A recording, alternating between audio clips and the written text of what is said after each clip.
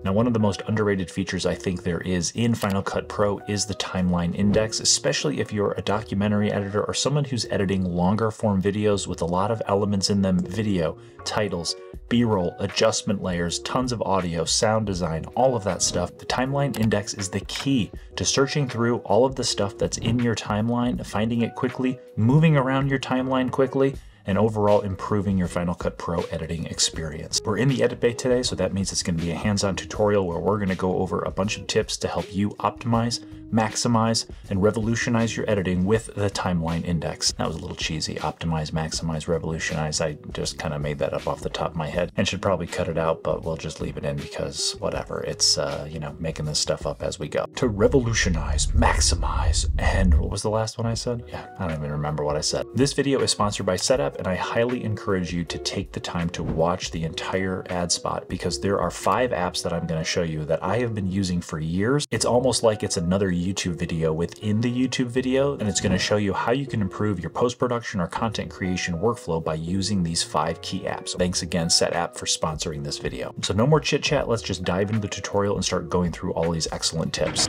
Well, first of all, how do you access the timeline index? There's a couple ways you can do it. We're going to go over 2. You can click over here by your timeline and choose index, and you'll see it pop up here.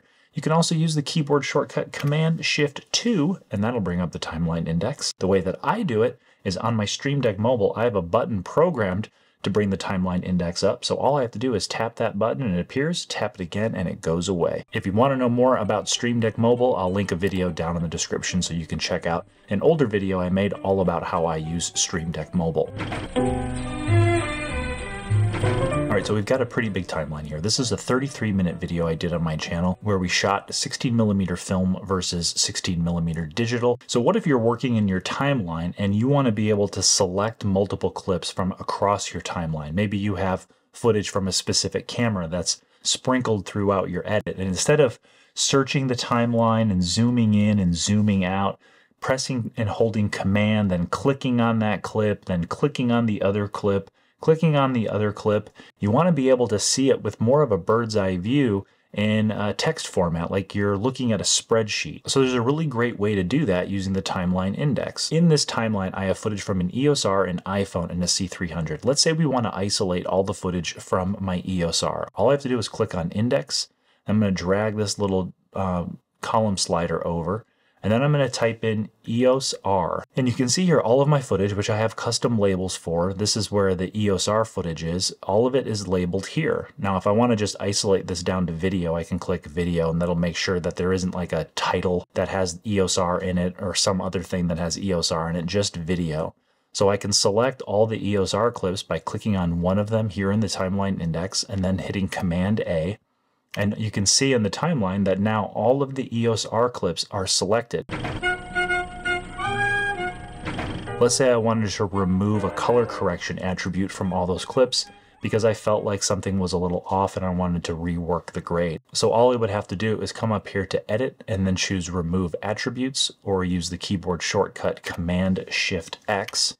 And I could select which color effects or audio effects I wanted to remove from that clip, and it would remove all of those effects from every EOS R clip. Now let's say for the A-roll I shot with my C300 here in the studio, there is something with the audio that I'm not really liking, and I added that effect on the outside of the multicam. If I wanted to search for my multicam clips, I can just search in multicam, and it's going to pull up everything that I have in here that has a multicam on it.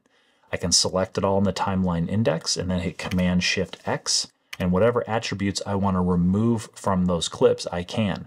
Maybe I want to remove the picture-in-picture effect, or the flipped effect, or the color wheels that I have added.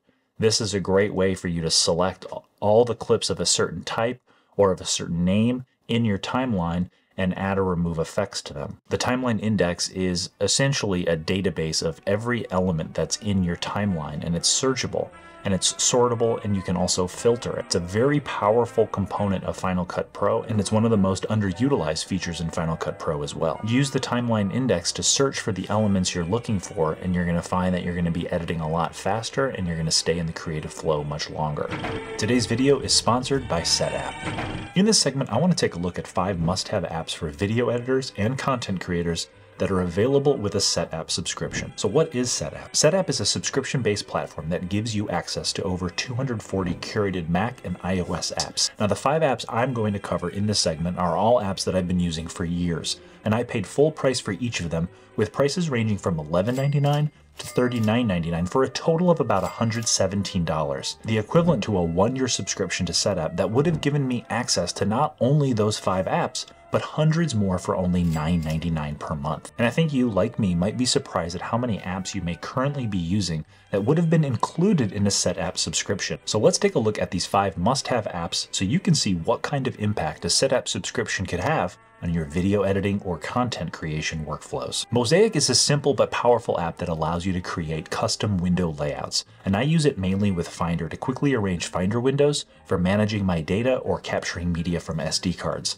I can drag a Finder window to one of my custom layouts and it'll automatically resize the window. PullTube is another app I use all the time, especially when making videos for my channel that cover Apple events. I can copy a YouTube URL and paste it into the app, and PullTube allows me to download that video or extract the audio.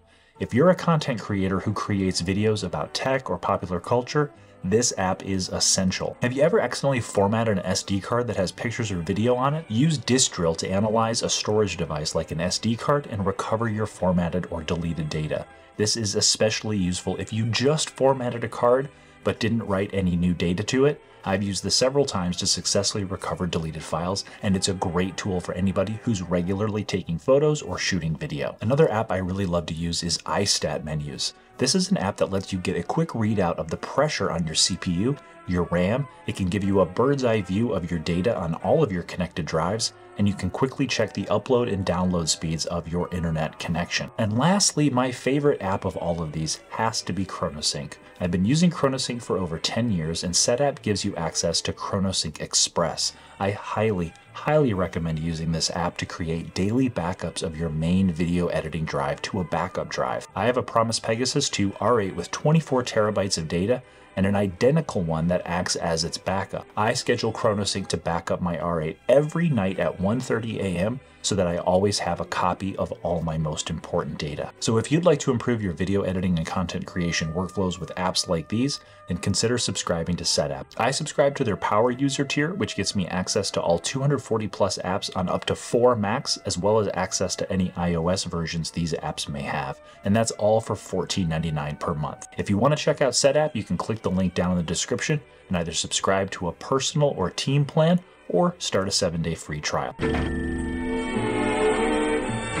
All right, so we're in a different timeline. In this timeline, I have multiple transitions throughout my video. There's 4 of them here, and I want to select all of them. Instead of clicking on each one like this, hitting Command, clicking again, hitting Command, clicking again, I want to select them all using the timeline index.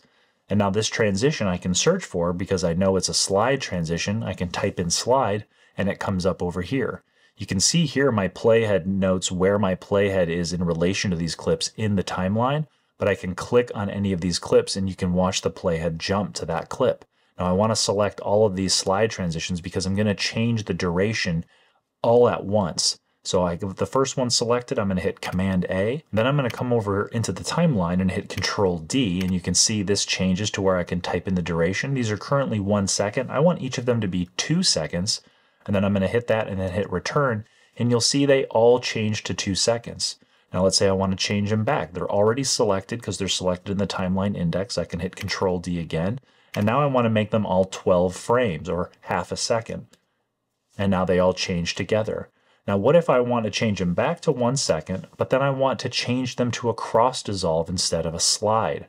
I can go ahead and select cross dissolve, double click, and every one of those transitions is going to now change to cross dissolve. You can see in the timeline index that slide search result disappeared, and now if I type in cross dissolve, they're all there as a cross dissolve. If I want to change the nature of the cross dissolve, I can select it, hit Command A, then I can come over here and change them all to the film transition and change the ease amount, and it applies that change to all of the clips in your edit. Again, the timeline index is a great way to navigate for very specific elements in your timeline, especially transitions, and make changes to them in bulk so that you don't have to be spending a lot of time doing one at a time in your timeline.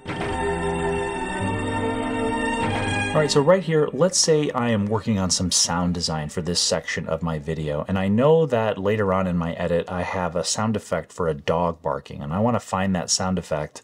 So instead of zooming out of my timeline and searching around for it, zooming back in to try to isolate where it is somewhere in here, I'm going to filter the timeline index to look at just my audio, and then I'm going to search just for dog barking. And I've got my sound effect here of dog barking. When I select it here, you can see down in my timeline that it's highlighted. I can now hit Command C, and then I can go back to where I was in my edit over here and hit Command V, and it's going to paste that sound effect in where I want it. So it's a great way to be able to grab something that's further down or further behind in your timeline, and you want to be able to put it into a section that you're working on in your edit, instead of going off hunting for it and kind of breaking yourself out of the creative flow as you struggle to find it, especially in a timeline like this that's over 30 minutes long. Now here's something that can come up. You want to add a subtle color effect to all the B-roll you shot. And all the B-roll you shot, for example, in this video was all in my studio shooting my studio display. So all the footage is going to be the same. But I want to make all that footage a little bit warmer. So I'm going to look at this first one here, and then I'm going to add a color effect, and I'm just going to slide the color temperature up a little bit to warm it up, maybe 6,000 or so color temperature. That's a little too warm, but let's just use it for an example. So I've got that there. So now what I'm going to do is I'm going to Command C it, okay? And all of this footage has custom labels, and it's labeled as B-roll, whereas this is a multicam. So if I come over here to the timeline index and search for just my B-roll clips, you can see them all here. Now this is the one that I'm working on, so I don't want to select that one, but I want to select all the rest. So I'm going to select the second clip in the timeline, scroll down, and then shift click the last one, and then I'm going to hit Command Shift V to paste attributes, and I'm going to paste that color wheels adjustment over to all of my B-roll clips. So I'll hit paste, and now all that warm effects are on every single clip in my timeline, warming them up to that 6,000 color temperature. And that's how quickly you can apply an effect from one clip and copy and paste it to all the other clips in your timeline, as long as you have some way of filtering using the timeline index to isolate all of those clips. Something that's really nice in the timeline index is to be able to see what's all in your timeline based on the type of clip it is. If you look down at the bottom, you have these sorting options between video, audio, and titles. So right now with video selected, I can see only video clips in my timeline if I wanted to actually kind of look through everything that was in my timeline. Same goes for audio. I can select audio and I can see all the different sound effects I use, the different pieces of score I used, everything that I have in my timeline in this list. Same thing for titles. I can look at all the titles, and this is really important because if you're searching for titles based on the text that's in the titles, like my daughter, for example, makes a cameo in this video. She woke up from a nap and came out to see me while I was filming, and I put a text title up that says Goldie in it. So if I type in Goldie, you can see here the title comes up, and then it goes right to that spot in the timeline where my daughter made her little cameo in my video. So really powerful tools to be able to not only filter all of the content in your timeline, but of course to be able to search it as well. Now, one thing I really like doing is selecting the tags view. As a YouTuber, I put chapter markers throughout my video so that I can have the audience be able to skip to different chapters of my video while they're watching it on YouTube. And that's a really great way while you're editing to be able to jump around to the different chapters within your video. So now that we're in the tags view, I can go over here and choose chapters and isolate it down to just the chapters. And I can skip all around my edit to the different chapters I have labeled. If I need to work on the section that's about the power cord, I can skip right to that section, my playhead goes there, and I can start working on that right away. You can also isolate everything down to just standard markers. You can also look at the different keyword collections that you have. So if I want to look at clips that are in a keyword collection labeled Apple events, I can click on those clips and go through the timeline seeing them that way. So let's say my editor is ready for me to review and edit, and we work in the same space, so I'm just going to jump under their computer and leave a bunch of to-do markers that say what I need them to do. You can see here with the to-do marker that I've left, if I double click on it, it says come back in the close angle, and this is not completed. So let's say I've got a bunch of these across their timeline, and they're going to work on it over the course of maybe a day or two, but as they work on it, they want to be able to filter the markers that have been completed and the ones that haven't. Well, you can use the timeline index to do that. So if we come down here, you can filter based on the markers that aren't completed, and you can navigate to the timeline and actually see the text of that marker so you know what you need to do for that clip. And then for the to-do markers that you have completed, you can click here, and the ones that are done are not only marked in green, but they're shown as completed. Or maybe you're just leaving markers on your timeline for stuff to remind you to do. Maybe you need to add an effect or remove something or use 3D tracking, whatever it is. You can use those to-do markers throughout your edit, and then for the ones that you've completed, you can check them off, and then the ones that aren't done, you can always search for them using the timeline index. So what I'd recommend is going to this Apple support article that I'll link down in the description, and this has a good overview of some of the features in the timeline index. It doesn't go quite in depth as I did or some of the other Final Cut Pro timeline index tutorials go on YouTube, but this is a great overview of what the timeline index is and what it's capable of. And there's even a few tips and tricks in here that I wasn't able to cover in this video. So let me know down in the comments, what tips do you have for the timeline index? Are you someone who uses it all the time and there's stuff that it does that I didn't cover in this video? I'd love to know how you're using the timeline index to speed up your workflow and keep you in the creative flow. For those of you who haven't used the timeline index, did these tips help sort of unlock what it's capable of for you, so that instead of it being something that sort of annoys you that it pops up and takes up room on your timeline window, is it now something that you're going to think about using more and more? If you really like this video going into what the timeline index can do, and you've got all kinds of inspiration about how you can use it in your workflow, check out this other video of mine where I really show how you can unleash the power of the browser in Final Cut Pro. That's all I've got for this one, everyone. Until the next one, I'll see you all soon, and don't forget, keep chopping that broccoli.